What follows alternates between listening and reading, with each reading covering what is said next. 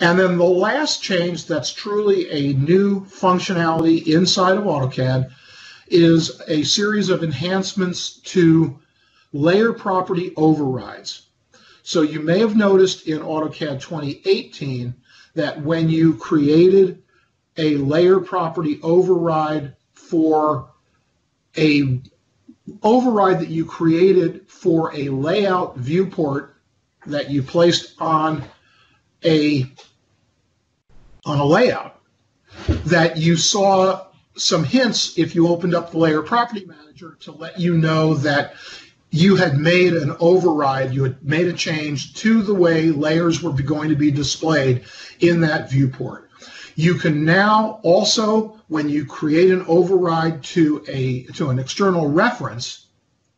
or an override to the visual properties, so these are the color, the line type, the line weight, or the transparency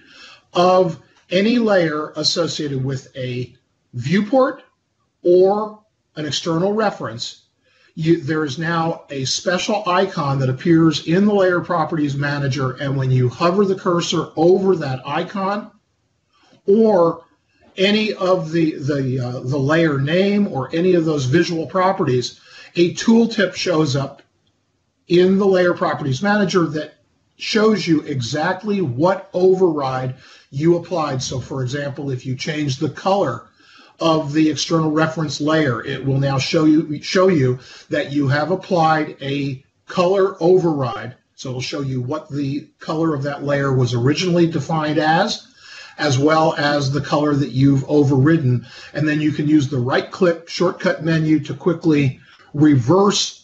or revert any of those overrides back to their default if you so desire. You also get a colored background applied to any layer and any visual property override that has been applied to anything that shows up in the Layer Properties Manager, and there's now enhancements to the layer settings dialog that enables you to apply different colors. So perhaps you want to be able to quickly see whether the layer property override was an override that was applied to an external reference or applied to the visual property of a viewport. And so you can actually have those show up color-coded with the backgrounds being two different colors. When you use the Layer Filters panel inside the Layer Properties Manager now, in addition to the filter that has always been there that shows you the list of all the layers that have been used, and then you can click Invert and it'll show you all the layers that haven't been used, there's now a new layer property filter that will show up if any overrides have been applied, so you can quickly filter that list and see only the layer overrides that have been assigned to either viewports or external references.